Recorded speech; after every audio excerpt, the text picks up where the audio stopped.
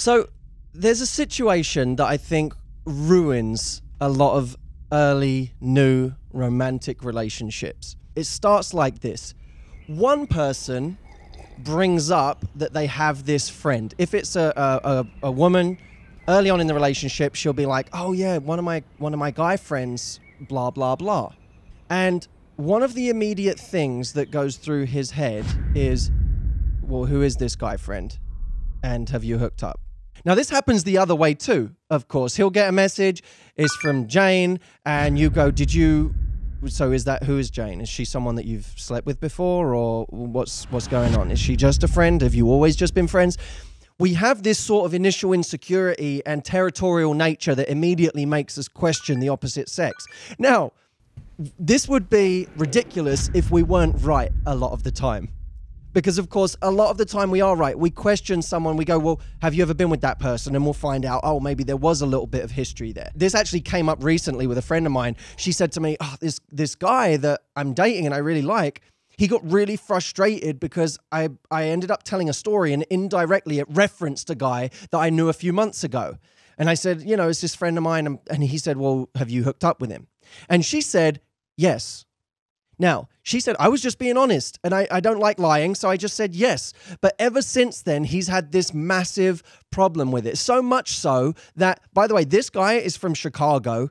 He now has an issue with Chicago.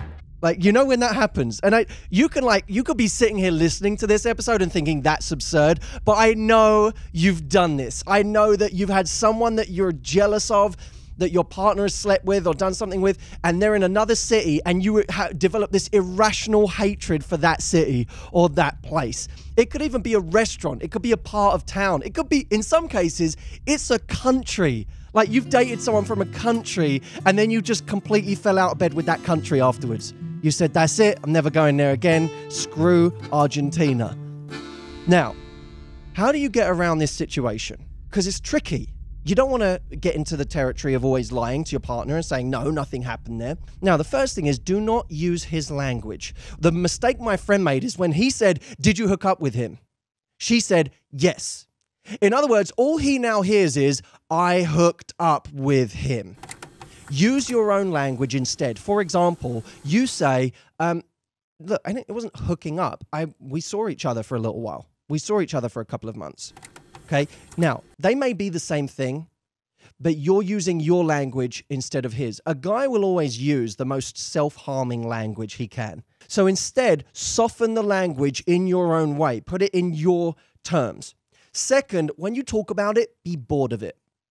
Don't say, oh, this guy, look, he was an idiot. I can't stand him. Do not start dissing the guy from the past or talking badly about him. All it shows is how much you care, how much that guy was able to hurt you and still is in your head right now. Be bored about it. Be like, look, yeah, we saw each other for a little bit. It's so done. So done. I'm so over it. And truthfully, I don't even want to be talking about it. It bores me. So be bored of it. Use your own language and be a little sensitive. In other words, you can say to him, look, truthfully, I'm with you now and I care a ton about you and you're my only interest and I don't care about anyone I've been with in the past. That's not my interest right now. That's boring to me. You're interesting to me because you're who's in my life right now and I want to put all of my attention on you. And always remember, kindness goes a long way. When the situation is reversed, you want his sensitivity as well. If you're insecure, if you're jealous, if you're going through something, you also want his kindness as well. So be kind.